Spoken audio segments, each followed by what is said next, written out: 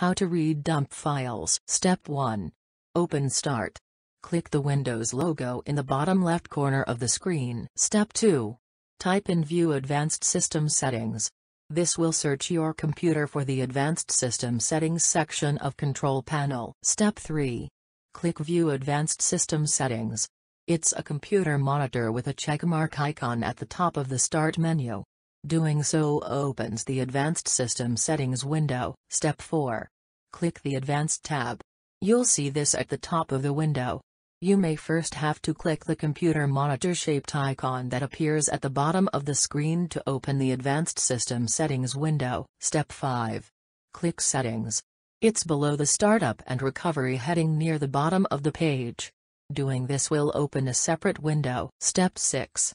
Click the Write Debugging Information drop-down box. You'll find this box in the middle of the separate window. Clicking it prompts a drop-down menu. Step 7. Click Small Memory Dump.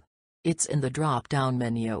This option makes future memory dumps readable with a simple file explorer such as Blue Screen View. Step 8. Click OK. It's at the bottom of the window. This will close the window and return you to the Advanced System Settings window. Step 9. Click OK.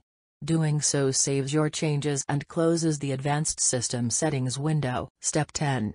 Open the Blue Screen View page. Go to https://www.nersoft.net/utils/blue_screen_view.html in your browser. Blue Screen View is a program that finds and analyzes dump files for you, making it easy to see which programs were running directly before a crash. Step 11. Download Blue Screen View. Scroll down and click the Download Blue Screen View with full install/uninstall support link that's near the middle of the page. Step 12. Open the Blue Screen View setup file. Double-click the Blue Screen View _setup file in your computer's downloads location. Step 13. Install Blue Screen View. To do so, click Yes when prompted. Click Next, click Next, click Install. Wait for Blue Screen View to install. Step 14. Open Blue Screen View. Make sure that the Run Near Soft Blue Screen View box is checked, then click Finish at the bottom of the window.